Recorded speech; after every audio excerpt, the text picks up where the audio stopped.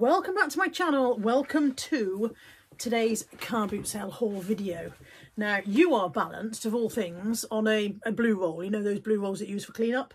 So try not to fall off. I don't know why I've done this. I own a million tripods, and yet I've chosen to use the short tripod and balance on a blue roll. Who knows? I have done one car boot sale this morning. You cannot see the table very clearly. Shall I show you a shot of the table? Don't fall off your blue roll. One car boot sale. And even that I didn't do the whole of. Even that I decided that I had run out of energy and that I bought enough stuff. So I missed out quite a bit of it. But I did quite well. I only did Easter Compton today. Last week I didn't go to any because I was coming off a cruise with my mother. The week before that I think I only went to Trench on the Sunday. So I hadn't been to Easter Compton for a couple of weeks. And I had high hopes that there might be some interest in new stock. Still quite a lot of the same stuff coming out from the same sellers, but I did get some new bits, and there were some amateurs there, which of course is what I like. I like people who are just clearing out the house. That's the kind of stuff I buy. I don't really buy a lot of collectibles, mostly just other people's stuff. So I'll start with this. This is the first thing I bought, and it's one of those things that comes with a bonus level. It is a Nordic Homewares multi-mini bunt pan. It is very heavy. It is anodized iron or something. I don't even know what it's made of. It's certainly not aluminium. It's heavy. It has a bonus level because it comes with all of the previous remnants of bundt cakes left in it. Somebody did not grease it very well. I should imagine they swore a bit when they left all that much bundt cake behind, and that's perhaps why they then decided they didn't want to own it anymore. I will need to clean this before I can sell it, and I don't know what it will go for, but it cost me, with a Jamie Oliver flavour shaker, £1. £1 for the two items from the house clearance guide. This is something else that needs a really nice clean up because that's also quite cruddy. So those things will go there to go downstairs and be scrubbed. That Jamie Oliver flavour shaker will make that noise for ages now until the ball sells. We used to joke that I was the Southwest Premier distributor of those things because at one point I had about 6 in stock, but they do sell and I haven't got any at the moment. So £1 for those two items was already a very nice start. I should imagine the bundt pan will be a safe 15-ish, and the Jamie Oliver flavour shaker is usually a safe tenner. So that's already a very nice start for my first £1, isn't it? And then from the same guy, I walked across the other side of his stall and he had a load of books. And I've got an assortment of books, some for my mother, some for myself, some to sell. So they were 50p each. I got my mother a couple of James Herriot's. We've got her It Shouldn't Happen to a Vet and The Lord God Made Them All. These are not the first couple. The first couple were All Creatures Great and Small and All Things White and Beautiful or something anyway, weren't they? Somebody ticked off the ones they've read. So yeah, these are not the first ones, but they are, you can read them as standalone. And I think Mum will enjoy those. So I got her those two. And then I also got her another Derek Longdon. So recently I picked up a load of Derek Longdons and she's read all of them apart from this one, I think. So this is Pausing the Proceedings. And then also the Horses, Heifers and Hairy Pigs, Life of a Yorkshire Vet. I think this is someone she watches on the telly, the Yorkshire Vet. This chap works in the same veterinary practice that was originally made famous by James Herriot when he went to work there. So 4 books for Mother there for £2. That'll keep Mother quiet. And then 3 to sell. Continental Crimes, which I think I've got on my Kindle. Definitely read it. Continental Crimes, which is a British Library Crime Classics, and Blood on Tracks, which I know I've got, which is another British Library Crime Classics. Those ones are compilations of short stories. These British Library Crime oh my goodness. The British Library Crime Classics series sell well. And then I got a Lillian Beckwith Beautiful Just. I absolutely have loved these Lillian Beckwith books most of my life. They're just lovely.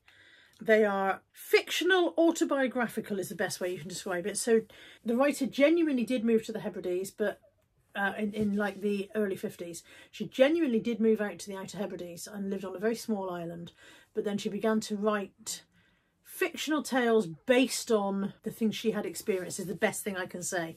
So they're kind of somewhere in that blurred area between autobiographical and not quite true.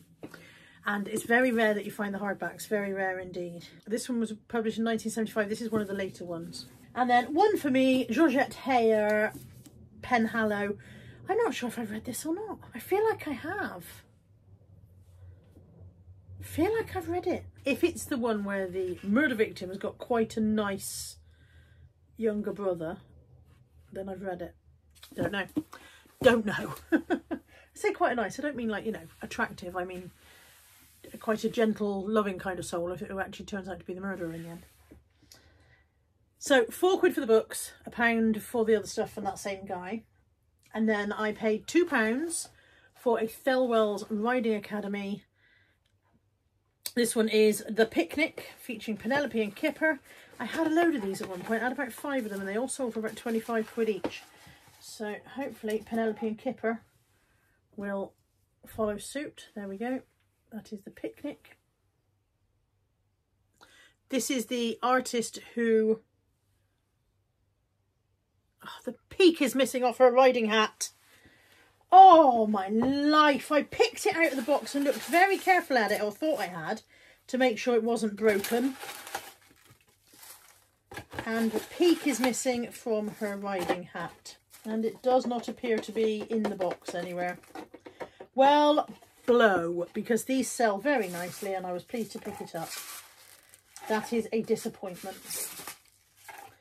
I'm not saying it won't sell, but it won't sell for what it would have sold for. Yaboo, sucks to you, Carla. That's what you get for not looking closely enough. Like I said, I did take it out of the box and check it, but I didn't notice that her hat was broken. There is definitely no peak for anybody's riding hat in this box. Oh well. If you see them and they're not broken, they're worth picking up. Speaking of breaking, I got these home in one piece. Now, I bought these from a lovely lady. I've met her before at the Dursley car boot sale. You'll have to forgive me for forgetting your name. If it's any consolation, I frequently forget my own. So it's nothing personal. I have forgotten her name, but I know I've met her before. And we joked this morning about how I was supposed to be buying less breakables because of getting them home in one piece. And we joked about whether I would get these home. I have. They have made it home. They are Whittard large cups and saucers. Jumbo cups and saucers, in fact. There are 3 of them. Black and white polka dot with the red inner. And I have got them home in one piece. And she wanted £3 for them. So pleased with those for £3. You watch me smash them now, that'd be hilarious, won't it? Another store had these 3 pocket edition games, Monopoly, Cluedo and Sorry, and she wanted £1 for the 3, so I grabbed those 3 for £1, and then she wanted 50p for a set of Doreen Virtue Healing with the Angels Oracle cards. Are they all in there? These things are usually practically unused. Number of times you pick these up and they're practically unused. I will need to count them, but it does look like they're all there. There is no dip in the box that would imply some are missing. So £1.50 for that little stack of goodness. From Steve today, I spent £6 with Steve, and in my £6 I got a pack of disposable bed pads. Don't panic, I'm not yet quite incontinent. Mum is not either, but the dogs, we've got 2 puppies at the moment, 2 young dogs. They are both about the same age, almost 7-8 months. Darcy you know about, and Teddy. Tammy got a dog and he's called Teddy, and he's about the same age. And so we're still having some accidents in the house, and so we're still putting puppy pads down. And I saw these on Steve's store and I thought, well, I'm sure they'll work just as well as a puppy pad, won't they? I tend to buy the puppy pads whenever I see them cheaply, you know, because we've been getting through a fair amount. How do you get into these things? There's not perforation anywhere? Can't see a perforation. I'll just shred my way in. These look quite large, actually. These will be admirable as puppy pads. They will work just as well. Look, they look identical to some of the puppy pads we've had before. They look absolutely no different. If anything, they're lightly scented, which the puppy pads aren't. But hopefully that won't put the dogs off from using them. I don't think it will. So yeah, when I saw those, I thought, well, they'll do. We'll try those. So I spent £6 with Steve. I'm not sure if I already said that. I had the bed pads. I had this vintage Tupperware grater. It evoked such a strong memory in me.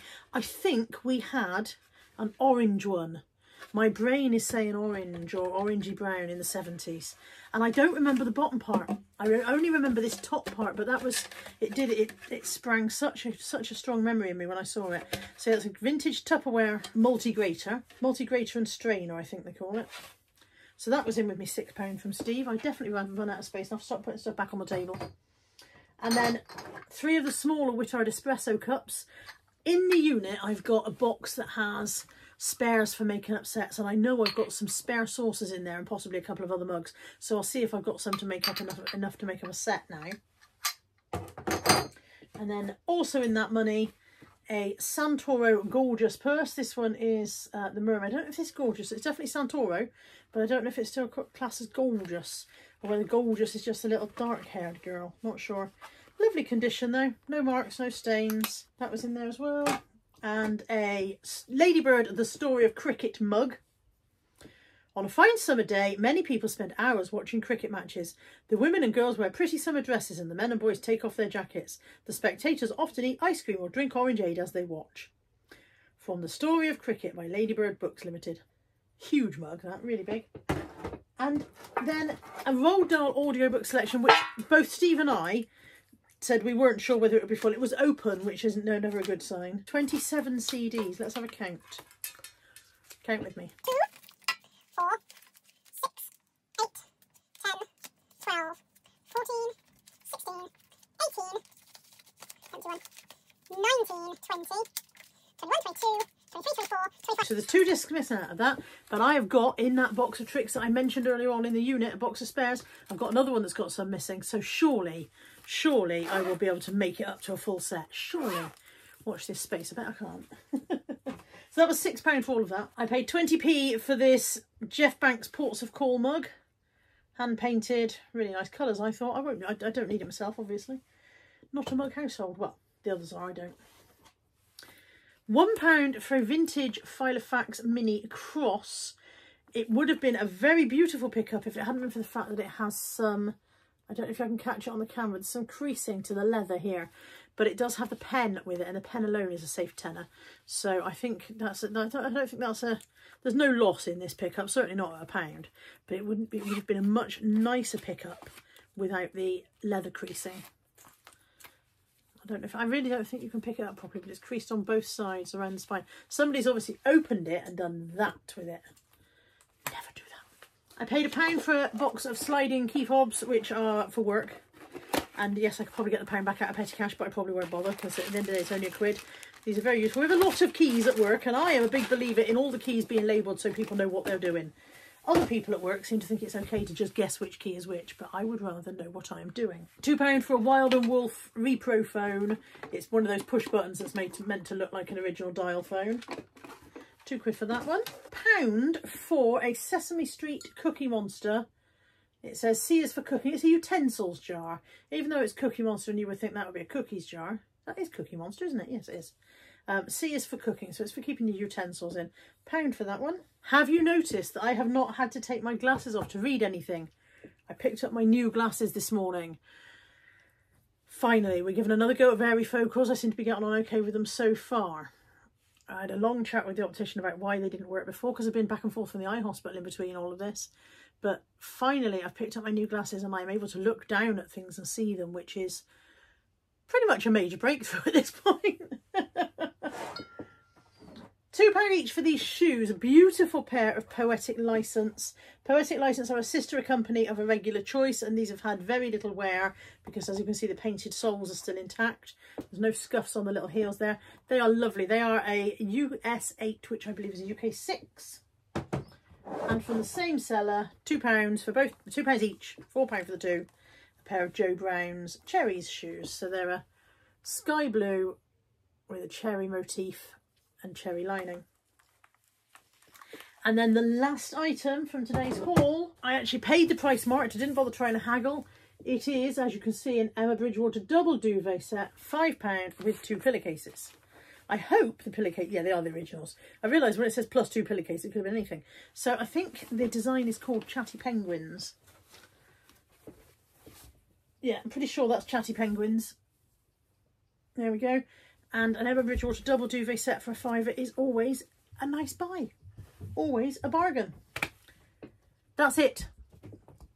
Dogs are on the way in. That is the haul and all of the haul. And as I always say at this point, if there's anything that floats your boat, my email address is in the description box below. You can drop me a line and I will sort you out. And that's it. That's all I've got to say. Thank you for joining me for this one. I'll see you soon. Take care. Bye for now.